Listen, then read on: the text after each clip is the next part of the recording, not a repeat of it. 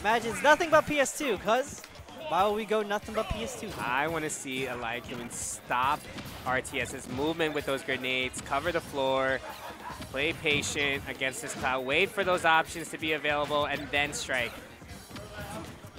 Yeah, and I already see that RTS trying to play real careful around these grenades before they kind of get their punish game going nice and strong. They have a really strong flow chart, and when they make the hits happen, you go from like 0 to 100 real quick, but those grenades, they're a real deal breaker. They are the combo breaker and everything, as you can saw as he just tries to land a hit. It is just boom, boom, explosion, explosion, back to back. Multiple dash attacks, quickly putting in pressure, racking up damage against RTS. Eliakim. And try to get him with the jab check as well. Good old gentleman to the corner. And RTS, those grenades do not care about your spacing, my friend. -3. Do not. Uh-uh. No, sir. Oh, was able to get, but does get clipped on by that missile right at the end. Oh. And there is the forward special. Yeah, taking the first stock of this set here. I already know Eliakim trying to get the stock off this edge guard here with some Nikita in tow. That's going to be it. Yeah, tried to slide on by. Was not able to make it happen. Even matchup here. Interesting, now we're seeing a little bit more projectile action there.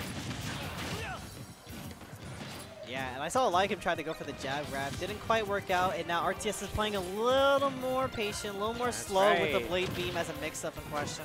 That blade beam is really allowing RTS to sort of wait and sort of pressure, put some pressure on Eliakim and make the option. Up tilts. Yeah, no punish there on the up B out of shield. That was your prime time to do it. And now misses the fair.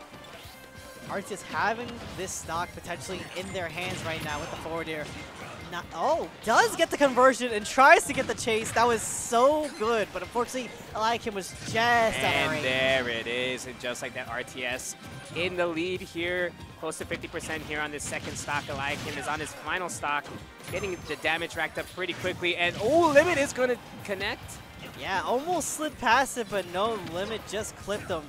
And now, you know, we're almost nearly lapping in percentages, and you already know that up smash just puts in that work. Oh, that confidence there. You're seeing such a confidence RTS. You were talking about how he just started becoming a little bit more patient, using that beam to kind of slow the pace of the game, waiting for Eliakim to make a decision, and that dash attack's going to be it. And just like that, a 1-0. Yeah, and I already know. It feels like it's so close. It's like, oh shit, is this the last match? Yeah, but now RTS is doing what is basically Snake's kryptonite. That's right. They make grenades. They basically shut down grenades pretty much, and Eliakim is not able to use his grenades a lot. They become a commitment, and when that becomes a commitment, it allows your opponent to kind of just run you down. And I see we're going to Hollow Bastion here. That center platform going to be real key in that match. Yeah, let's see how both of these players utilize that platform for coverage, for combinations to get those aerials up, get those up airs to start. And we're already seeing Eliakim sitting right underneath that platform. Yeah, bro, want to get that turtle action going on with the grenades and the C4 as well in question. Turtle up, Eliakim. Turtle up. And now we're seeing Eliakim add a little bit of spin to the grenades, which I do like when the Snakes throw it out. It's bouncing the grenade to kind of just control space. Full limit is going to go to waste there. Unfortunately, the shield is going to protect him. And there you're seeing Eliakim placing those grenades as really pretty much options that he can grab and then throw later on. Yeah, grenades are being a friend right now, and Eliakim using them so well. Oh God, so nice. Not so committing much to it, and more committing to kind of scrapping with Cloud here.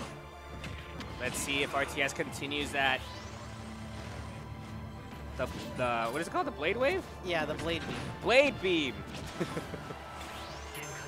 Or neutral beam. Neutral beam. Oh, there it goes. God. The up tilt. Oh, it's not going to kill. I actually cannot believe that kill. I looked at it for a second. I'm like, what? Snake up tilt? Not killing Cloud? Good DI. Crazy. Masterful DI there for RTS. That should have been a death, and now we're seeing that dash attack and a continuous pressure coming in with these grenades right on ledge. Not phased at all, RTS. And that's going to do it. Called him out on the run up with the F tilt. That was very good stuff. And I saw RTS trying to slide in there with the dash attack to take that stock. And you can see him sharking around this platform, trying to take it, but Eliakim is not folding in that shield. Right. Eliakim's just doing such a good job of utilizing that platform, turtling, putting up those grenades, grabbing the grenades when he needs to. Now we're seeing that forward tilt's going to end that stock, and here we go. Both teams are now kind of pretty much close in percentage. Up. Oh, wow. Yeah, gets astray with the forward air, some solid damage, but Eliakim still having the phenomenal stage control with the grenades in question, getting some solid damage where it matters, just getting one, two hits every now and then in these neutral interactions.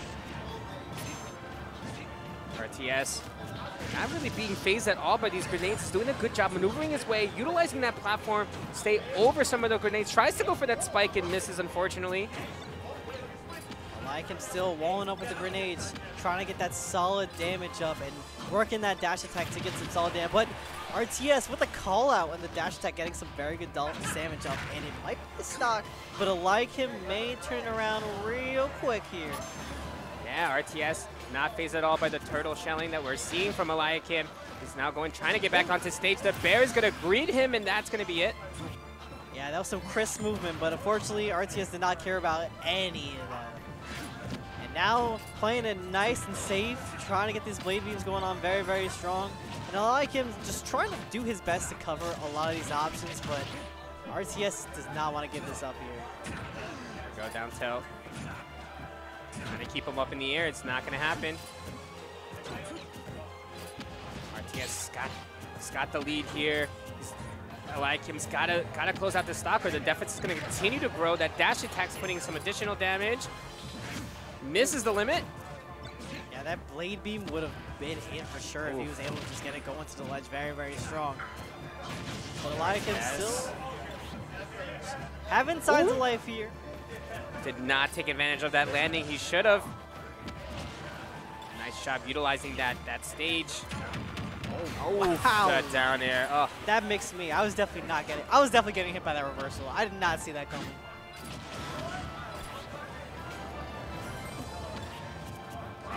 Yeah, gotta be worried that C4 as well. That C4 is right there. I was like, oh, does he know? I don't know. I don't know how long that's been out, but it might be going up real soon. Has it been out for a while? I think it has. I think it definitely has been. That's what Eliakim's probably banking on, pushing RTS he just to that wanted corner. to just go away.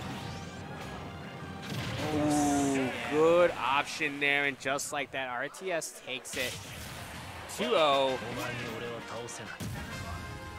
Yeah, over Westchester's very own Eliakim. And all right, oh, Vitz! Big Vitz